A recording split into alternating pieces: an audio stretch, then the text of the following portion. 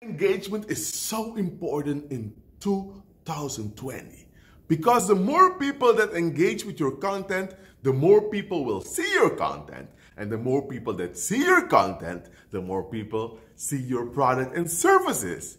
Therefore, the more people are going to buy from you, and that is money in the bank. Ka-ching!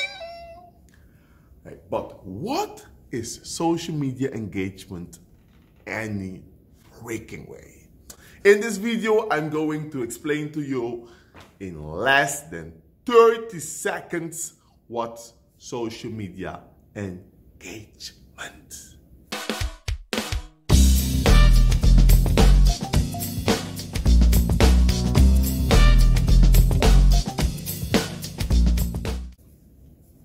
My name is Bridal and welcome to another episode of Marketing Tips for Dancers.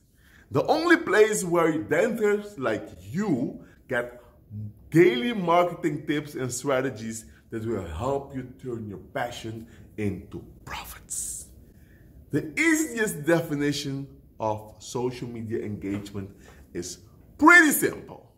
It just boils down to the interaction between customer and the brand, which takes place within the social media networks.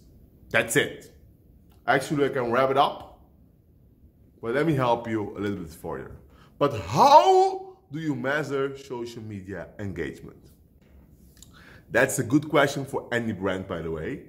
And at this point, you should understand that each social media network has a unique way to measure it.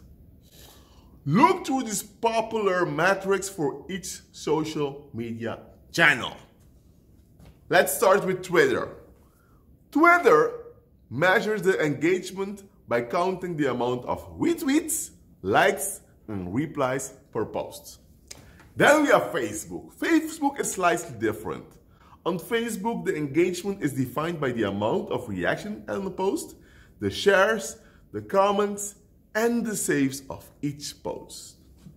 Let's go back to Instagram.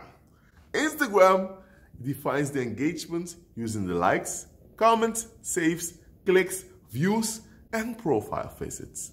And at LinkedIn, they focus on the comments, share, and link clicks when defining the engagement. That's it for today. And if you got any question about the engagement and how to increase it, just drop it in the comment box below. P.S. If you're struggling to come up with ideas on what to post on social media, we made a cheat sheet just for you. Check it out on contentfordancers.com. Download it and let us know what you think. Hope to see you there, or we'll see you again on the dance floor. My name is Bridal, and this was another episode of Marketing Tips for Dancers. Peace. Oh, by the way, before I go, don't forget to go to contentfordancers.com. See you. Bye-bye.